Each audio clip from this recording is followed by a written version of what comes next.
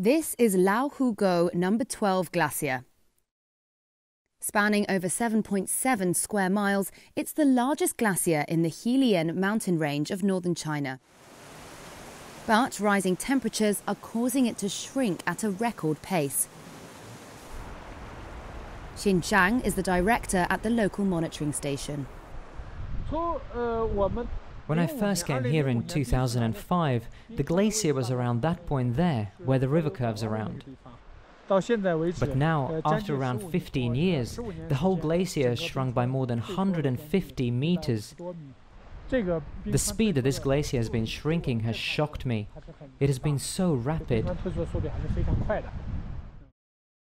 And it's not just the Laohugo Glacier that's retreating.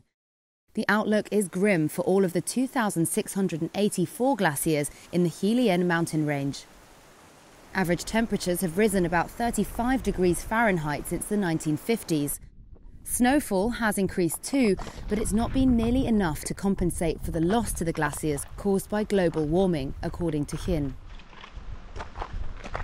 The 47-year-old scientist has been monitoring the Qilian snow sheets over the past 15 years. He describes the glacier as an old friend.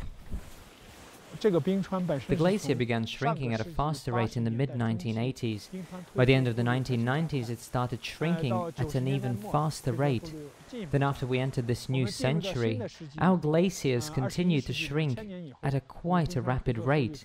Initially, monitoring results suggest that since the year 2000, the glacier has been shrinking at a rate of about 10 or so meters per year. That is, in fact, not a very healthy sign, because the rate that it is shrinking just keeps getting faster.